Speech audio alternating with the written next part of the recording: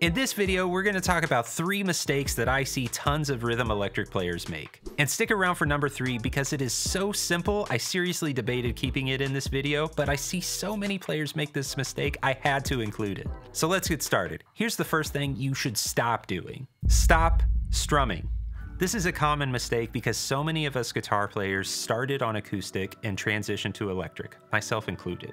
Now, the big mistake would be assuming that your approach is the exact same approach, just with a different instrument. I would consider that a mistake, and I think it makes a huge difference if you modify what you're doing with your strumming hand. Instead of strumming everything like this,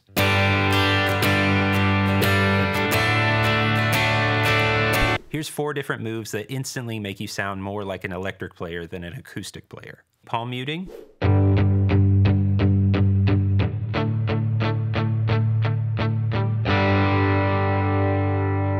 all downstrokes.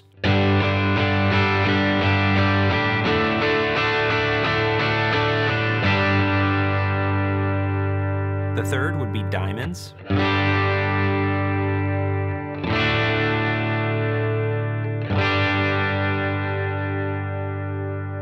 And the fourth is arpeggios.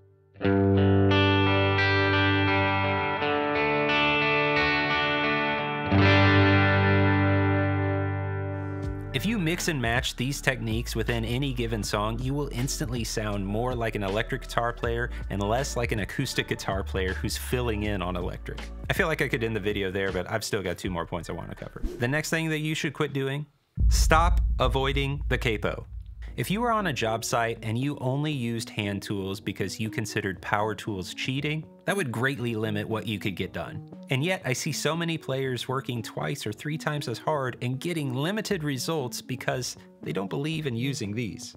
To be honest, I feel like every guitar player should own one of these. This gives you access to open strings and chord voicings that you wouldn't otherwise have. This is so necessary for all of the flat and the sharp keys. Now, if you only ever play songs in E or G, obviously this isn't necessary. But if you're like me and you play on a worship team and sometimes the key that's assigned is a D flat or a B flat or A flat or C flat or B sharp, then this little piece of metal is worth its weight in gold.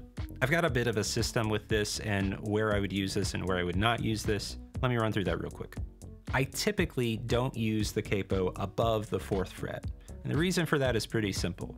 I like the way open guitar chords sound in their low form. I want this thing sounding like an electric guitar and not like an electric mandolin.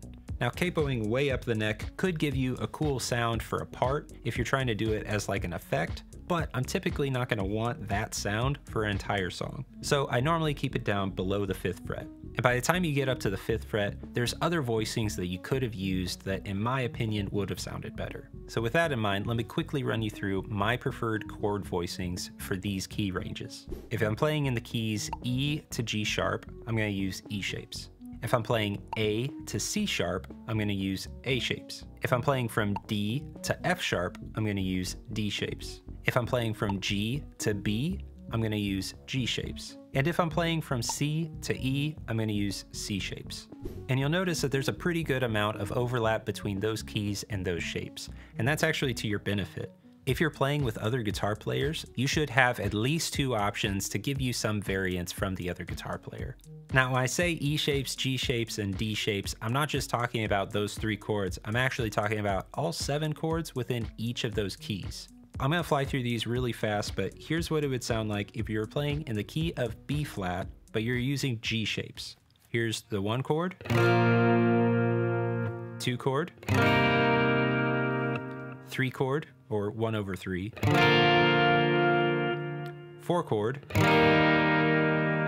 5 chord, 6 chord, 7 chord, which is actually a 5 over 7, and back to the 1 chord.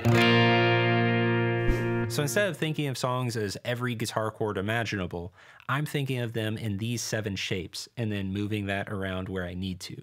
But I also do that with E, and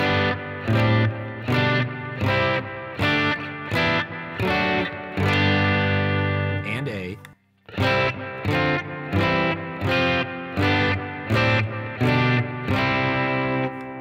and so forth. I've been thinking about making a dedicated video for this concept and including some sort of PDF that has like a cheat sheet with all of the numbers and all of the shapes and all of the keys. If that sounds like something you'd use, let me know in the comments, and if I get enough demand, I'll make it. But if you say nothing, it'll probably never happen. All right, let's hop to mistake number 3.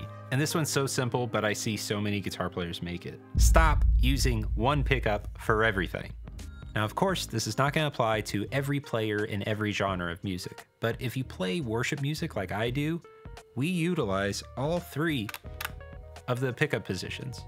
Ignoring this switch is kind of like wearing 3 different guitars, but only ever playing one of them. What? You're carrying around an instrument with 3 different voices, so utilize those different voices.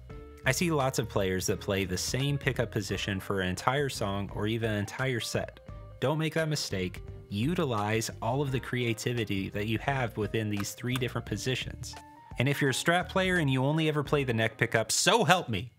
But for real though, this may sound simple, but a lot of times we find our comfortable position and then we just stay in it. It happens to the best of us. We find our sound and then we develop a rut that we then get stuck in. Don't do that. Explore the different tones within your instrument. And if you have an instrument that only sounds good with one of them, you might need to invest some time, energy, and maybe even some money into getting some other voices on your instrument. If you don't ever do anything about it, it's honestly like if you broke 3 strings on your guitar and you never bothered to fix it. You're minimizing the potential of your instrument and you as a player. Utilizing all of the sounds of your guitar is especially necessary if you're mimicking somebody else's guitar parts.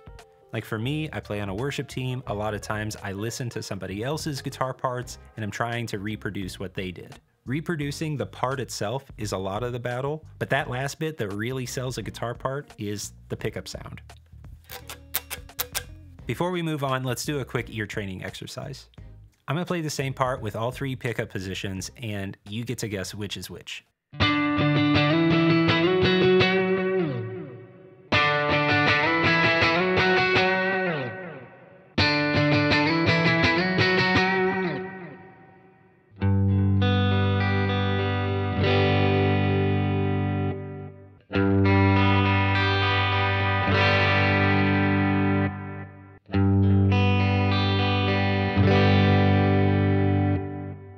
If you guessed neck position, then bridge position, then middle position, you are absolutely right. And if you got that wrong, this is something that you can work on. When you're learning somebody else's part, try auditioning different pickup positions to see which one sounds the closest to the recording that you're listening to. Not only will this get you closer to the sound that you might be trying to replicate, but it also may give you one more tool in your toolbox for something else to try when you're creating guitar parts for yourself. Work on this, you're gonna get better. Now, if you're already applying all of these techniques, but you still feel like you're in a bit of a rut, you might want to try changing up your chord voicings. And it might be as simple as changing one note, which I explain in this video.